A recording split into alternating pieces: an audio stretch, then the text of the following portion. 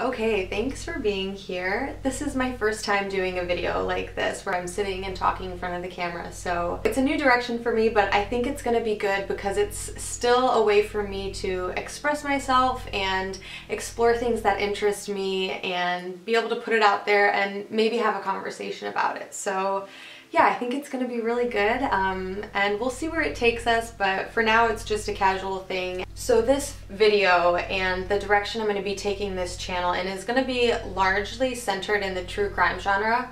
And there's a lot of YouTubers out there right now who are making really great true crime content that's informative and awesome, like deep dives, and it's respectful to the victims' families and to the victims themselves, which is really important because I feel like there's a lot of other true crime content out there that is just tacky and it's centered around entertainment value and it's disrespectful in a lot of ways, and that saddens me because the true crime genre has so much potential. It can do so much good. When we can learn something from the cases that we talk about and that we analyze, and we can like implement it into our own lives and into our own actions, I think that is awesome, and that's one of the reasons why I love the true crime genre. It makes me, you know, reflect on my own life and reflect on my own actions and think, you know, how can I do better?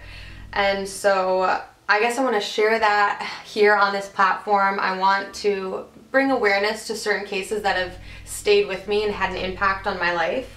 I think that it's worth looking into, it's worth talking about, just to help people be more aware and hopefully make a difference and prevent stuff like this from happening in the future, because a lot of the systems, you know, whether it's, you know, like systems like services like CPS or the justice system, you know, they're broken in this country and they're not going to get fixed if we don't at least start talking about it and analyzing some of these areas where things went wrong, things ended in terrible tragedy, and trying to pinpoint, you know, areas where we can do better. I think that's going to help push us in the direction of progress. And I think about this stuff a lot. It's very prevalent in my life. I consume a lot of true crime content. I think about it a lot. So I think that this is a good jumping off point for me to sort of organize my thoughts a little bit, help myself work through some of these things, and hopefully share it with some other people that are interested in it too, because I don't have a lot of people in my like day-to-day life, day-to-day interactions that want to talk about murder cases. You know, true crime and generational abuse and dysfunction and trauma, those are not just taboo topics here on YouTube, but in the real world.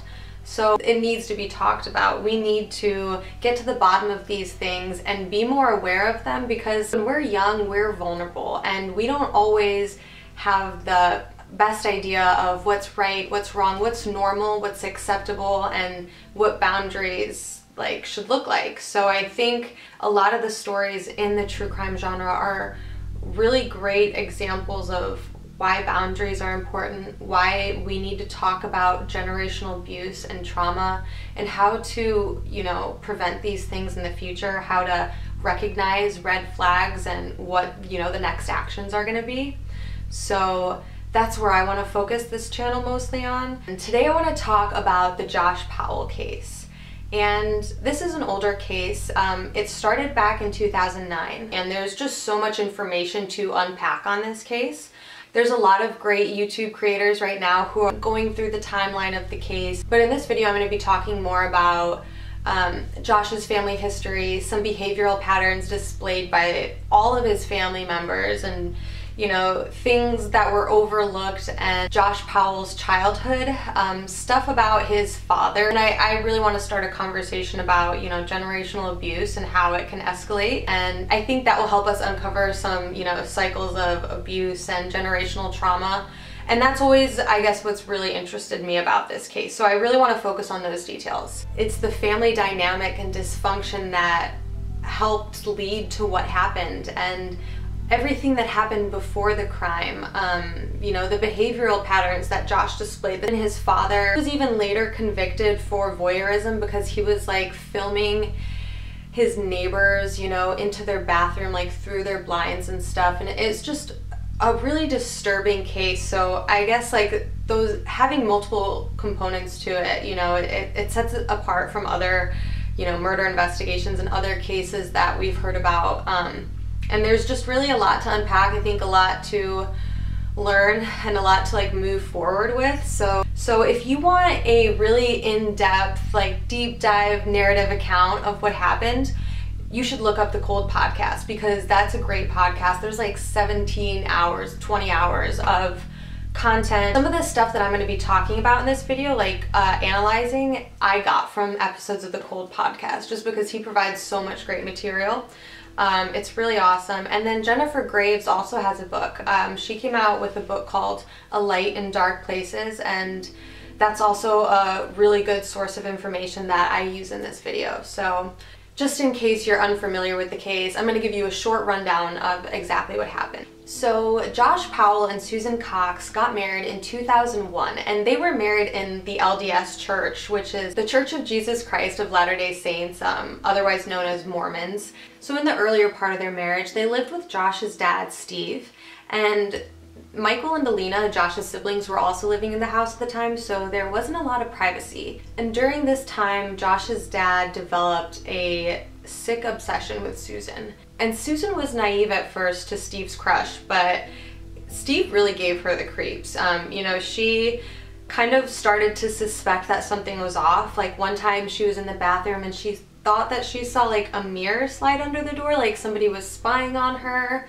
And she just felt like it was a really uncomfortable situation. And even at one point, you know, Josh was changing careers and they were getting ready to eventually move out of Steve's house.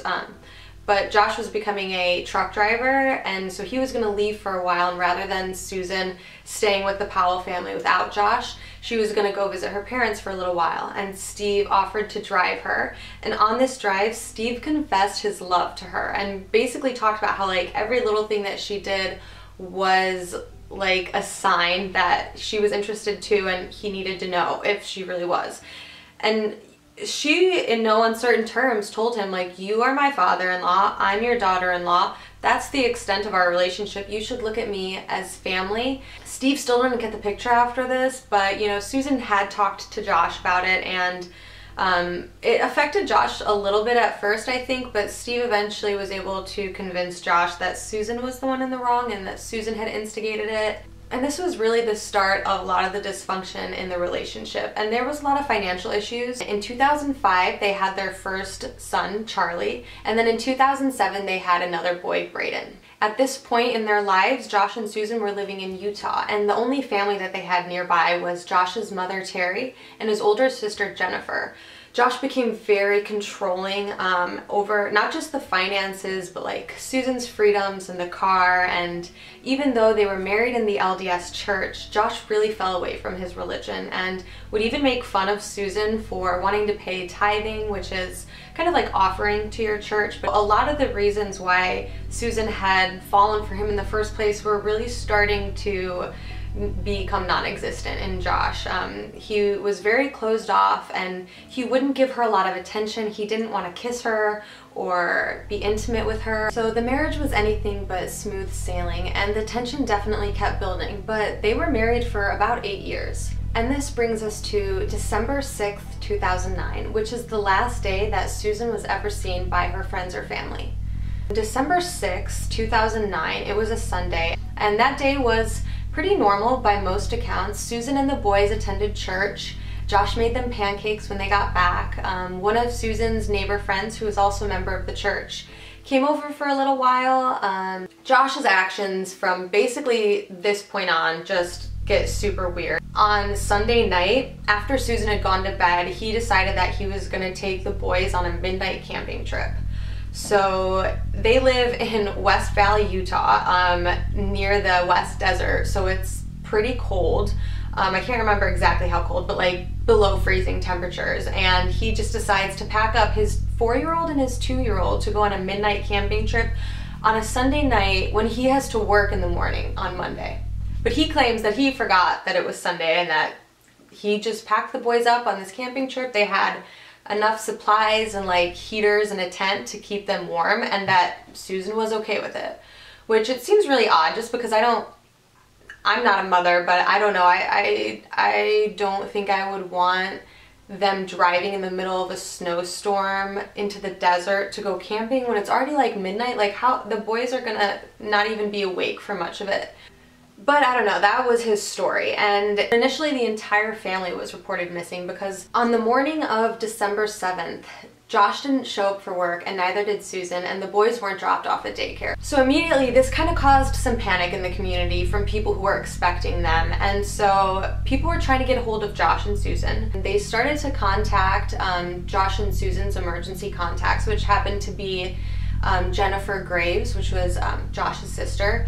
So since Jennifer and Josh's mom Terry were the only family that they had down there, they drove down to their house to kind of see what was up and see what they could do to help. The initial worry was that there might be a carbon monoxide leak. So when Jennifer and Terry got to the house, they saw like the blinds kind of like moving, like there was air flowing. So they thought, oh, this is further evidence, you know, that there could be a gas leak or something. So they ended up calling the police just to do like a welfare check, you know, to see what was going on. Everybody was really worried. And, you know, they told them, we can't find Josh or Susan. The boys haven't showed up. We can't get a hold of them. There's no footprints in the snow. So it seems like they're all still in the house. And meanwhile, they're still all trying to get hold of Josh. And the community is kind of like scrambling all together to try to figure out where this family is. So the police arrive and they broke a window on scene. They got permission from Terry to enter the house, and the family wasn't there. And there were two box fans that were like pointed, you know, in a 90-degree angle from each other at a spot on the couch.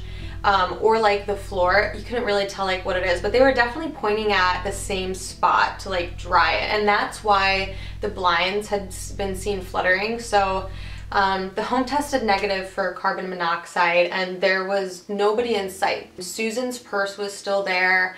Her credit card and ID and everything was there, but the family's minivan was gone. So the police were asking, are you sure that Susan and the boys and Josh didn't go up to visit other family members in Washington? Because they had, you know, family up there, but, you know, they hadn't said anything to anyone about that.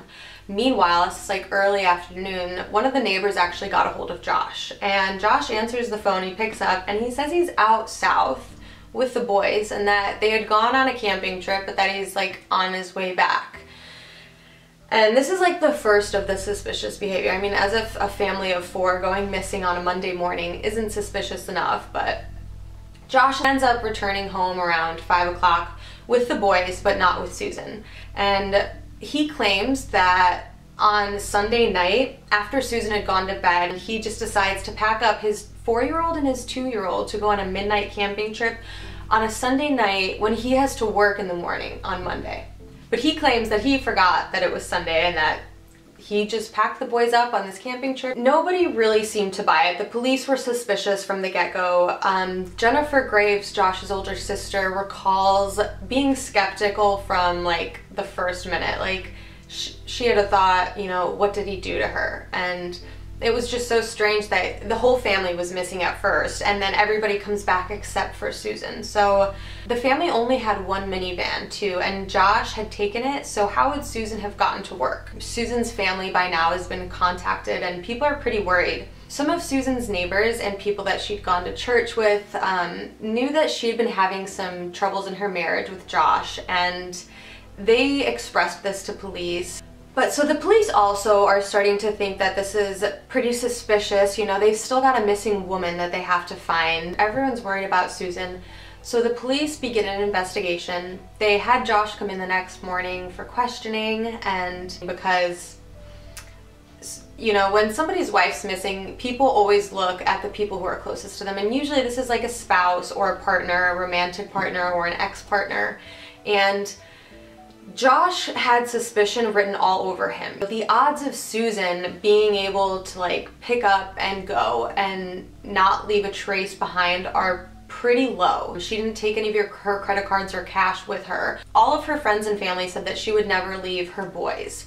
And as hard as things had gotten in her marriage, Susan expressed through her own writings, you know, in her diary, that she was committed to this marriage, that she felt that she had made a vow, you know, before God and before Josh and her family and his family, and that she wanted things to get better. So people couldn't see her just like upping and leaving. And meanwhile, Josh is super suspicious. So pretty much throughout every police interrogation with him, his answers, they don't tell you anything. You know, he always says like, I don't know, or ends up talking in circles in a way where he doesn't give them any information or really answer the question at all. And there was just a lot of complication with questioning him because, you know, he would say he wanted a lawyer, but then he would keep talking, and then he would get distracted if his sons were in the room. They didn't arrest him right away, which is disappointing, and that's part of why this case gets so frustrating, because he just always found a way to like evade their questioning. And Josh was also really smart too, and like even though the police got a warrant for his car and his cell phone, you know,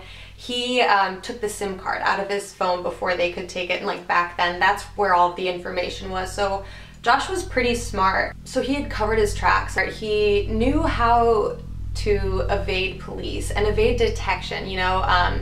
It's creepy because Susan wrote in her journal one time about how Josh was getting really into like true crime and murder mysteries, and one time they had friends over, and there was like a news broadcast on, or like some Dateline thing, and Josh had turned to their friends and was like, I mean, if that was me, I could have gotten away with it. All the guy has to do is make sure that they never find a body. And if you don't have a body, you don't have a crime. And Susan later on to her friend was like, you see what I'm talking about? Do you see what I have to deal with here? And I mean, that's just another, we're gonna, like I said, get into a lot of these weird red flags. But, you know, when he said that whole no body, no crime thing, that's just like really telling, because Susan's never been found. And he seemed to have a really good idea about how police investigations worked, about what they were going to do throughout the course of investigation, and he just managed to stay one step ahead of them. And so during the investigation, Josh went to go live in Washington with his dad. His brother Michael and his sister Alina were also living with Steve at the time. And being close with his family during this time really helped Josh continue to dodge getting arrested. And the Powells were smart. Michael, his brother, had a degree in cognitive science, and it's often suspected that he helped Josh conceal Susan's body. Steve himself, Josh's father, was very sneaky. He had methods of, you know, voyeurism and stalking and documentation that would give Josh a run for his money. And like I said, we're gonna talk all about that a little bit further. Police were really set on having a body, and they were searching the West Desert, and you know, they got warrants for Josh's phone, his car, their home, but they didn't feel like they had enough to arrest him, which is debatable. But basically, Josh was able to avoid getting arrested for so long. And Susan's parents, the Cox family, were actively trying to get custody of Charlie and Braden at this time, and they ended up being successful in 2012. And Josh was allowed to have supervised visits with the kids. A lot of the reasons why he lost custody of the kids had to do with him living with his dad Steve, because during the investigation, a lot was uncovered about Steve that they weren't even initially looking for. They just kind of unearthed this like gold mine of like illegal voyeuristic footage that was also evidence in the case. But there was also child pornography images that were found on Josh's computer when they looked at the hard drives. There was just some like questionable actions happening too in between like 2009 and 2012 during the investigation, when Josh was like with his sons, and like they would say that like he was sleeping in bed with them and like having them sleep naked, and it's like, that is like, even if he's not doing anything bad to those kids, that is still a boundary that shouldn't be crossed. Like, he as a grown man, when his kids are getting to like school age and stuff, like you shouldn't be sleeping naked with them all in the same bed. It's just that you need to start establishing those boundaries, and I don't like it. I don't think it's okay. So, but yeah, so he ended up losing custody during this investigation, and yet he still wasn't being arrested for Susan's murder, and he was having supervised visits with the kids. And during one of these supervised visits in 2012, he managed to get the boys into the house and lock the social worker out, the social worker who was there to supervise the visit.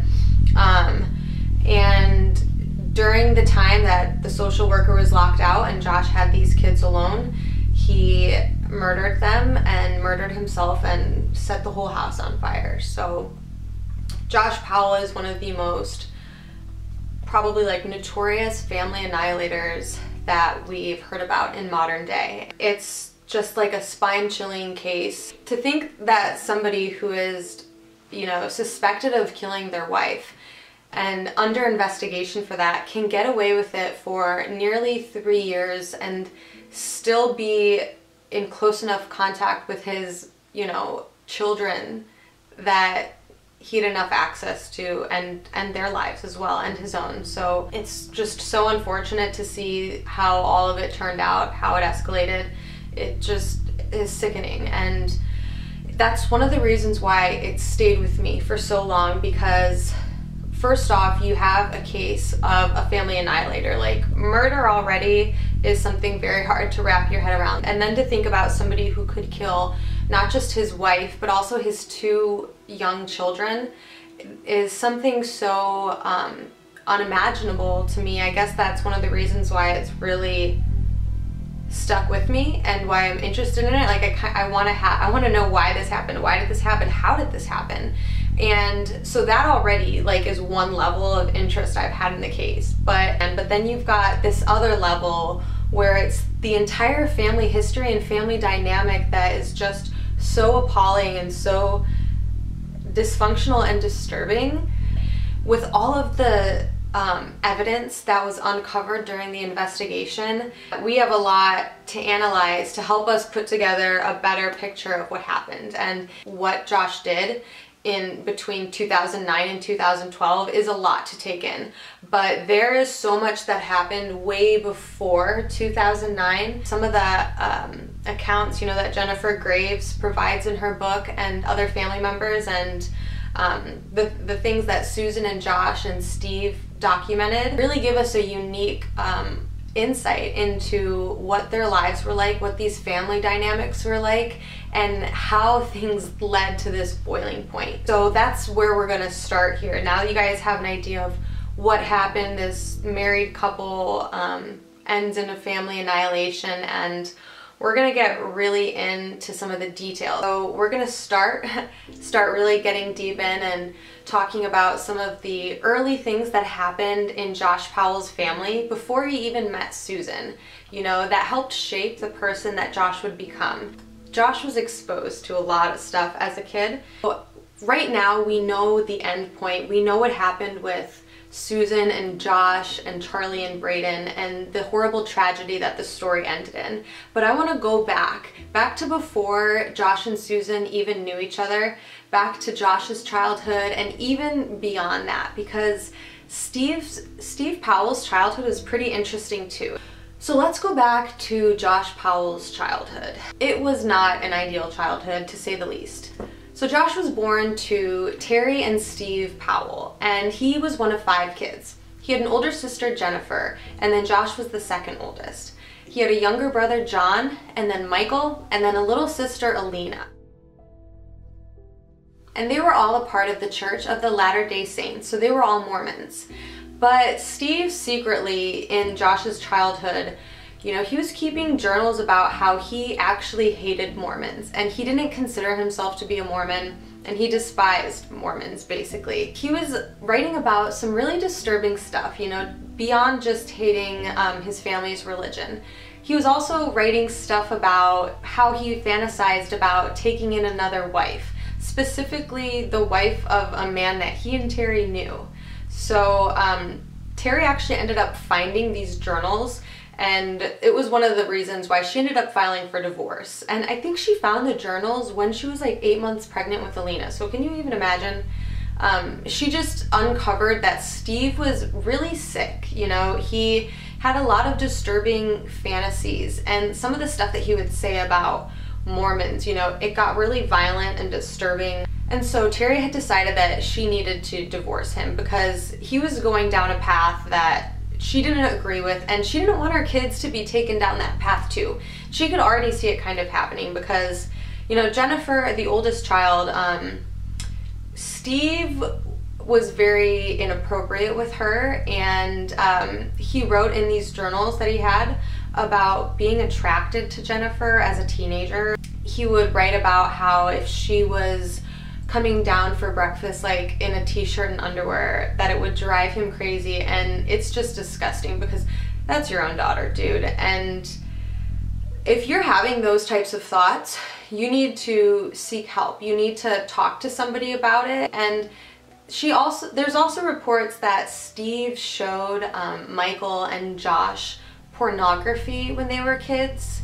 So it's just really disturbing, and Terry, Josh's mom, wanted no part of this anymore. So she filed for divorce, and this led to a really ugly custody battle that, you know, just brought out more of Steve's true colors. And Steve could be really manipulative with his children. He tried to turn them against their mother, and he used examples like mandatory church attendance, like as a reasoning for why Terry was evil. And he really pitted them against their mother, especially in the custody battle. He had gotten them to sign like, you know, statements against Terry, saying that, you know, she was controlling and like a Jesus freak and stuff. And he would tell the kids that it was Terry that was keeping them apart, you know, instead of the courts.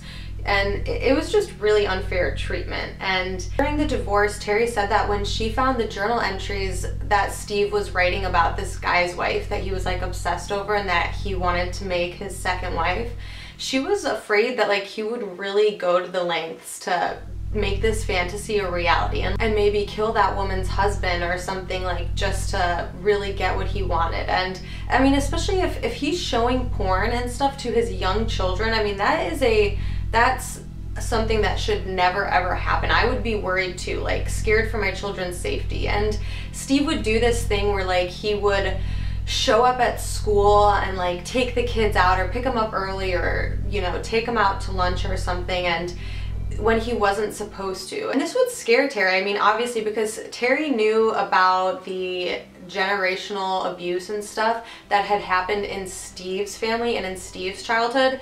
And this is where a lot of like the generational dysfunction and stuff, I think, comes into play in this story, and just how it escalates through each generation of the family. Steve had a really like rocky childhood as well, really dysfunctional, and he basically like reenacted that onto his own children. Steve's own parents were divorced, and when they were getting a divorce, they would play this game where they would like see how long they could keep the kids until like the courts or whoever made them return them, I guess, and like split the custody. But it was just really messy. They would, you know, do horrible things to each other, and they really like involved the kids and got them in the middle of it. And they would like kidnap the kids basically because they would refuse to like share custody, you know. And there's just no way that that's not going to be traumatic on children. And so if that's happening, you know, in Steve's childhood, Steve is like almost amplifying it, like replaying it, but like on an escalated level now with his kids when he and Terry are getting divorced. So he's not just keeping the kids from the mom and keeping them past the time and doing that like little back and forth game where I'm like withholding the kids, you know. He's also crossing other lines and trying to like instill in them that their mom is evil and that the church is evil, and like allowing weird sexual boundaries to be blurred and crossed. And I think, you know, it escalated with Steve, and then it escalated with Josh once Josh had kids.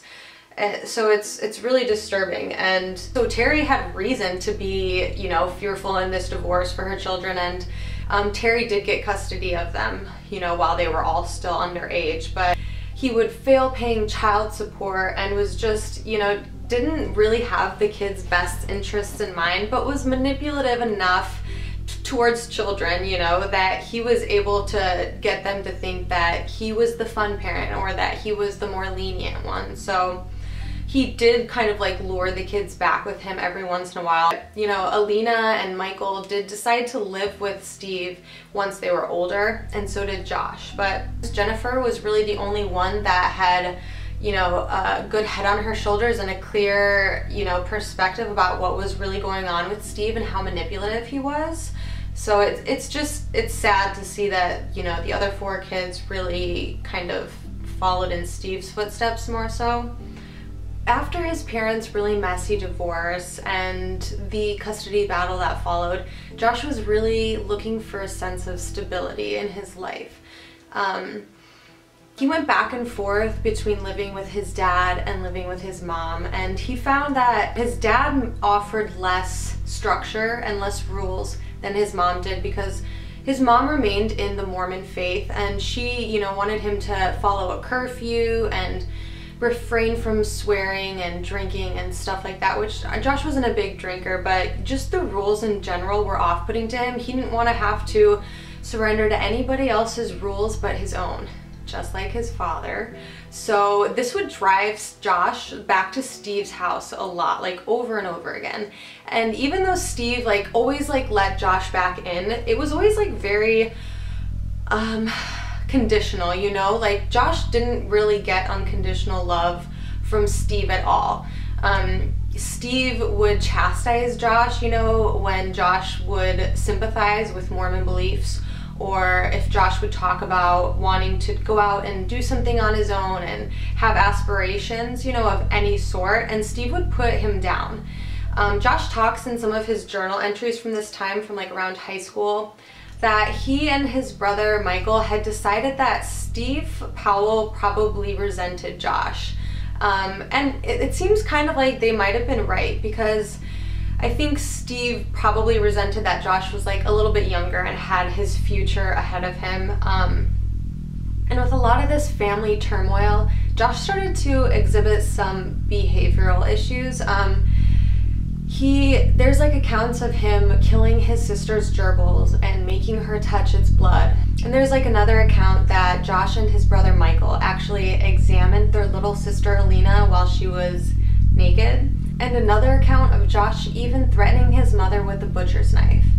So clearly all of the stuff that was happening with his family really affected Josh. And in this time, like late middle school, early high school, he started to get in the habit of documenting his thoughts. You know, he kept journals and voice diaries, video diaries, and it's kind of interesting that he chose to do this, I think, because his dad did this too. You know, he was keeping journals about his deepest, darkest thought. At this point, Josh would have known that Steve kept a lot of journals. He might have seen them around the house or seen Steve writing in them at times, but the lengths that they both went to document their fantasies and obsessions and thoughts, it's really astounding to me how like parallel they are. And I wonder if they knew the extent of the other's documentation. So we would later find out that Steve Powell, you know, kept toenail clippings and panties that he stole from Susan's laundry, like personal items that he had no business being in possession of. And he would keep video diaries of himself, like just doing disgusting things. He was very voyeuristic and ended up getting convicted for it, and just documented a lot of himself through video and writing. And Josh did that too. He had extensive hard drives and, you know, computer memory full of everything from voicemails from like when he was in high school and all of his journals and stuff, to stuff like that happened right before the murders. And it's just really interesting that they both did that. So Josh, we know a lot about Josh's early years in high school and the stuff, these patterns that he displayed with women, because he documented a lot of his life. And he kept letters from, you know, correspondences that he had with crushes and girls that he was interested in. It's a really great source of like this like well of knowledge for us to learn more about him and kind of uncover these patterns that, you know, are real red flags when it's in a domestic relationship and these behaviors come, because it's really controlling. And I think that, you know, the level that he and Steve both documented stuff, and even his brother Michael documented a lot of stuff too. It's interesting, but to the level like at which that they did it, it really goes to show how important the need for control is in each of their lives, you know. And the documentation and all of that is just one example of that control and how they exert it, but it really is, I think, all comes down to the control that they need to have. And this started a lot like back when Josh was in high school, you know, and after his parents' divorce. I think he needed a way to express himself and organize his thoughts and like just get them out, and that's maybe how it started. But some of the earliest recordings that we have and the earliest documentation that Josh kept goes back to high school, so before he had even met Susan. And he talks about how his relationships in his family were tough and they were strained, and he would write letters to girls. In a lot of these letters he would write about his parents' divorce and that it was a traumatic experience for him, and it really was. I think that seeing what his parents went through, never really having a solid ground with the custody battle and just him living back and forth and having a lot of emotional disturbances, it really inspired a want in Josh to have true love, and he really romanticized the idea of true love and relationships, thinking that if you have one person with you, you know, all of your problems will be solved. This is also where he starts displaying that he, just like his father Steve, is not very good with boundaries. So when he was in high school, he really liked this girl who was a couple of years older than him, and she wasn't really interested in him beyond just being friends, and she made this known. But even though she told him that she wasn't interested in like a boyfriend, he kissed her anyways one time and was like disappointed that she didn't want to kiss him back and didn't want it to happen again, even though she had already stated like, look, I don't think of you that way, I don't want to be anything more than friends. So he had a hard time coping with that and like really letting that sink in, I guess. He did, even though those boundaries were laid out for him, he didn't want to follow them. And that reminds me a lot of what his father was like. And this girl eventually went off to college, and Josh took out some of his anger on her later on in a letter where he was basically like, you talk down to me, you don't like me, you just want me to be like a puppy that follows you around. And so it kind of just goes to show like how he can be so hot and cold. Like, even though this girl had established the extent of their relationship multiple times, he constantly wanted more from her. And when she wouldn't give him more, he lashed out on her and freaked out and basically told her that she was stuck up and rude, which she didn't deserve because she was just being honest with him. But this really just is like the start of this pattern that Josh displays in a lot of his relationships. So just like his father, he's not good with boundaries. But Josh eventually fell out of touch with this girl, but it's kind of weird to me because even after he was so rude to her and overstepped these boundaries, he kept letters that he wrote, you know, to her younger sister. And this is a pattern that Josh like starts to display in his dating life like consistently. Like if he's unsuccessful with one girl and they have a younger sister, he's gonna try to get with that younger sister. The Cold podcast brings up another example where Josh was interested in this girl and he went out of his way to like insert himself into her life. Like he tried to learn the language that her family spoke and would show up at their house like around dinner time, you know, to like purposefully insert himself into their lives. And, you know, when he'd be over there, he'd be talking with her for hours and hours and hours and like keeping her out, like just on her front lawn or like outside her door, but like past her curfew, which her parents were really annoyed about, and she was annoyed too because he was really hard to like slip away from. He was very, you know, kind of aggressive with the way that he took over conversations, and so this girl, just like the other one, you know, expressed to him in no uncertain terms that she wasn't interested in a relationship and that they could be friends as long as, you know, they established some boundaries. Like if he was gonna come over, he had to call first and make sure that it was okay. But we're gonna see here that Josh again has like a really hard time with this girl setting boundaries. Like he can't respect it or he can't wrap his head around it. He wrote in one like journal entry that he was unfamiliar with like the concept of curfews and boundaries like that because you know, those were things that his mom tried to instill in him in his life, but when she did try to, you know, put in those ground rules and stuff, that's when he ran off to go live with Steve. And Steve never really provided much structure or like rules over them, especially not a curfew. So Josh didn't really respect the boundary that this girl was trying to put in place, and he would like call and then show up at her house like 20 minutes later.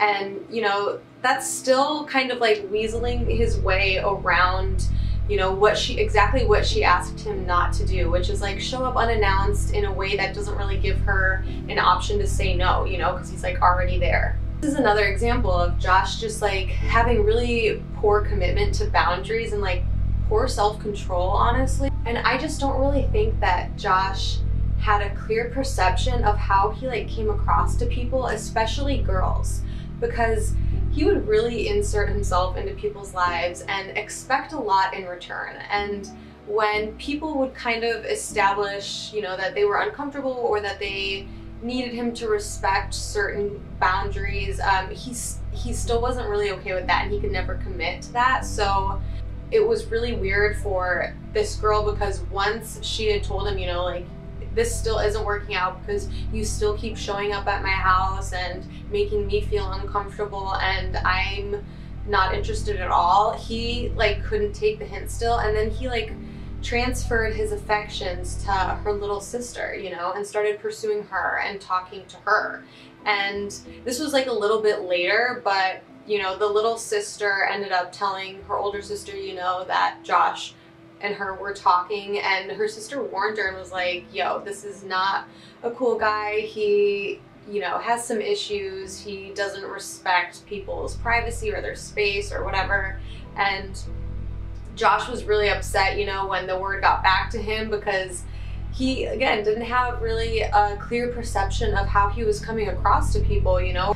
But as Josh was getting older and he was starting college classes and stuff, that longing for unconditional love was growing really strong. In Josh's writings, he expressed like how badly he really wanted a girlfriend and a relationship, and that he was confused about why women didn't like him. He even talked about how he felt like he deserved a girlfriend, you know, which really reminded me of like Elliot Rodger type stuff, just really misogynistic and entitled.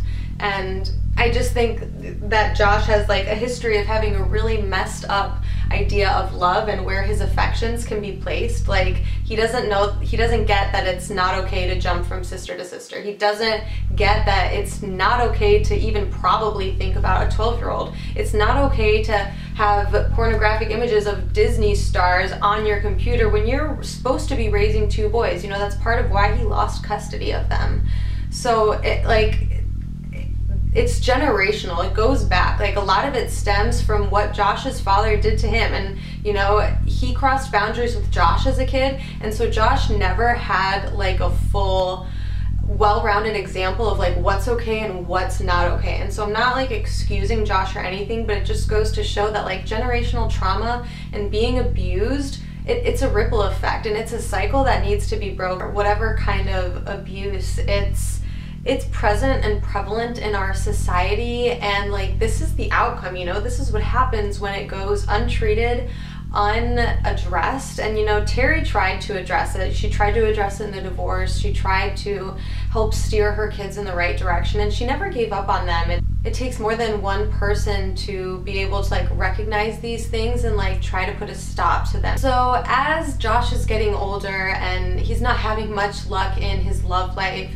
he does start moving forward, you know, and looking towards the future. He enrolls in college, and he actually gets more involved in the Mormon church again. You know, his mom really encourages him to seek therapy, but like to ultimately turn to the church for guidance, because Josh has like a really complicated relationship with his father. You know, he thinks his father resents him. He thinks that his father like offers him help, you know, when it's convenient, just so that he can use it against Josh later on. It's just like a very conditional, like I said, conditional relationship.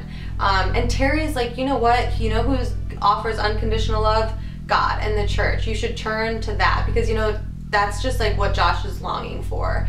And he gets that for a while in the church. You know, he's going to youth groups and meeting people like on college campus and stuff, and not all of it was like based in the Mormon religion. Like some of it was like born again Christians and stuff like that, but he was turning back to his faith, and he wrote a lot in his like diaries in college, you know, about how he needed space from his dad, and his dad perceives things to be true because he wants them to be true. So he kind of gets some clarity about his father when he has space from his father, which I think is super relatable. I mean, I think when you are really like up close to something, it's hard to get a clear picture about what the full thing is, you know, but when you back away, take a couple steps back, it is easier to make out the big picture. And he was starting to realize, you know, that Steve is kind of manipulative and abusive emotionally. Like he tears him down and doesn't really offer him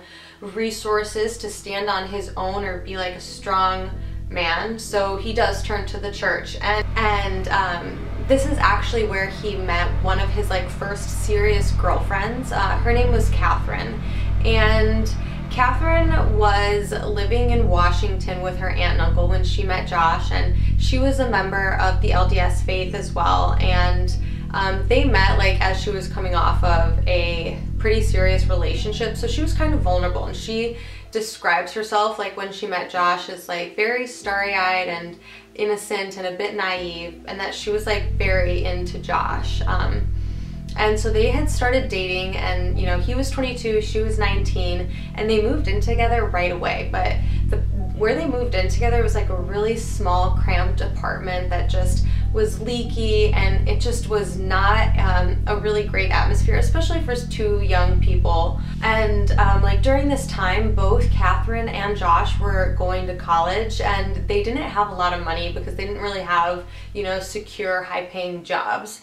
But Josh was spending a lot of money, and this is a pattern that he would continue on throughout his life, but it like really started here. It's like he discovered credit cards and would overspend. You know, he wrote in one of his journals one time about how he went to go buy something and was surprised when his credit card was declined, and that he didn't have any cash in his wallet. He didn't have any access to any money at all. So that really just goes to show that he was like spending and living way beyond his means, and also not really keeping track of it. But you know, when he didn't have any money, he would just spend Catherine's, and this is where he really started to exert control over her, was like with their money. And he did this with Susan too. But he would like take Catherine's paychecks, and he would deposit them into an account that she didn't have access to. And even Catherine's student loans, he had her sign the loans over to him, and she never saw that money ever, and she's still paying those debts. So Josh was just very controlling over finances. Somehow he is able to like get these women to trust him on that level, which, I mean, I get it's easy. Like when you're in love with somebody, you want to trust them, and you know, the thought of being able to like blend your lives together, and finances being one aspect of that, you know, it's exciting, and you hope for the best. But unfortunately, in Catherine's case and in Susan's case, and anybody who comes into contact with Josh Powell, it's not a good thing. And Josh ranked up like a lot of debt, and so they're living in this crummy apartment. Like with them not having a lot of money either, they didn't have access to transportation. Josh had a crappy little motorcycle, but Catherine couldn't drive this, so she was dependent on Josh for money and transportation. And in the house, they only had like a phone and a tiny computer, and Josh would be really controlling over these things, and he wouldn't just like let her use them as she desired, but like he would monitor her usage, and he would read her journals too, which is such an invasion of privacy, and just goes to show again the need for control that he has. You know, he couldn't even let her have her own private thoughts. And this was something that he did to Susan as well. Like Susan, he didn't just read Susan's journals, but he would make her edit people out of her journals. Like she would write stuff about her old boyfriends, you know, because that's stuff that was happening at the time when she was in high school. And then Josh would make her like edit out those pages, like tear them out. So it's just, he's really controlling, and the control that he needs to exert over people's own, you know, personal diaries and personal thoughts is unhealthy, and it's a red flag. So if anybody's ever doing that to you, or like trying to, you know, sneak a peek at your laptop or your phone or your stuff like that, and like constantly demanding that they have access to these things, it's not just a trust issue. It really is something deeper than that. It's like, especially in Josh Powell's case, it's like a method of control, and oftentimes like that type of thing escalates. So, you know, if it's starting with that and needing constant access to like who you're communicating with and knowing what you're thinking and writing about, and then it leads to, you know, control over finances and transportation. And soon Catherine, you know, talked about how she found herself like being really isolated from her friends and her family because she couldn't visit them or talk to them, you know, and so she really felt like she needed some type of like social interaction. So she wanted her and Josh to join like an LDS congregation, and they ended up joining one, but they joined one for married couples. This just really further isolated her because they joined like under a lie, you know. And she talks about in like the Cold podcast, Catherine gives an interview, and she talks about how Josh had her wear like a fake wedding band, you know, to like kind of keep up their little charade. And it made Catherine feel really uncomfortable. I guess I'm sure like nobody would feel comfortable like lying, especially like in your religion, you know, when it's that important to you. Like, and obviously Josh didn't have the same values as she did, and you know, she wanted this to be a chance for her to like make some friends, but like anytime she got close to anybody, Josh would just insert himself and like try to block that. So it's again him trying to control who she interacts with, how she interacts, and it's just, it's unhealthy. And it once that kind of stuff starts happening in a relationship, it's time to get out. And luckily, that's exactly what Catherine did. So she got lucky enough to go back home and visit some family and friends in Utah for a while. And having some distance, you know, from Josh, like gave her some perspective. Just like when Josh needed some distance from his dad and he got some clarity, it's like Catherine realized like how isolated she was. Once she finally got a taste of freedom, she realized how abnormal that relationship was and how unhealthy it was. And she did not want to go back to it. So she broke up with Josh over the phone. Like, good for her. She seriously dodged a bullet. And it's just so sad to see that like a lot of the stuff that he did to Catherine happened in his and Susan's relationship too, and then it just escalated, you know. Earlier I mentioned, you know, one of the dysfunctional parts of Josh and Susan's marriage was that they had an issue with physical intimacy. Like, Susan didn't feel like Josh gave her enough attention in that way. He would say that he was like afraid he was gonna get sick if he kissed her or was too close to her in any way. Like, yet she's the mother of his children, so I don't know why that would be a problem. But Catherine talked in her interview with Dave Cawley on the Cold podcast about how Josh had the same, you know, fears of getting sick, like from intimacy with Catherine. So there's a lot of similarities and a lot of behavioral patterns that Josh displayed in relationships. And I feel like, you know, if people knew about these things, like if Susan had known about this stuff, I don't think she would have been into Josh as strongly as she was in the first place, you know. And obviously it's not Catherine's fault. She's just lucky to have made it out of that relationship too. I'm sure that she needed space and she needed time to like heal and even really like process exactly what happened, you know, because when you're in it, you don't always have a clear perspective, you know, like we talked about that. You don't always have a clear perspective of what you're in until like you get some space from it. And so I've been through trauma before too, and like I've just needed, you know, sometimes you just need to like put it out of your mind for a while until you're able to deal with it. And so I'm sure that's what Catherine needed to do, and I'm sure she was shocked when she found out everything that happened and probably never thought that she would cross paths with him again. The type of abuse that Josh inflicted on her and like that control is really scary and confusing, I think, to people who are in it, because it's not like he was like hitting her, you know, or doing, you know, things that were like giving her a black eye, stuff that is like kind of like textbook that you would expect from an abusive, unhealthy red flag relationship, you know?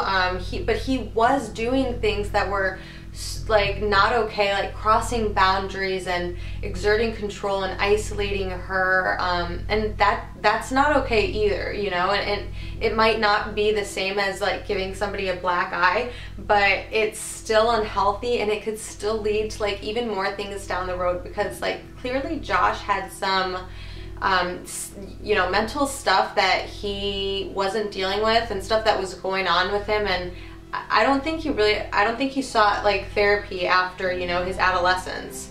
So maybe if he had, though, he would have like tried to find ways to cope with some of the reasons why he needed this control. Like that's part of why I am super interested in forensic psychology and this aspect of these cases, is because like he, you know, like what was going on in Josh's mind when this was happening, because there's probably a reason for him that he needed to exert that control to feel safe in that relationship. Like he didn't just do this to one girl, he made a pattern of it. So why would somebody do that? Probably because he didn't feel stable. Like he was worried of losing control of the relationship. He wanted to have control, you know, to make sure that they stayed and that he wasn't abandoned and left feeling alone. Given his father and his childhood and stuff like that, he didn't really have a good role model of like how to build healthy relationships. And that just is so obvious in his adult life and the way he conducted himself in his dating life, you know? And people like that, they deserve help still, because they can be dangerous. I mean, look at what happened with Josh. It escalated so much. Susan talked about in her journals how like he would just have like such tense and you know, amplified energy that was like frightening, and he would like get all up like close to her but like not do anything or say anything, just like trying to intimidate her. And if she would back away or say like, I'm gonna call the police, he would be like, oh well, I'm not doing anything, like you're the crazy one, I'm just literally standing here.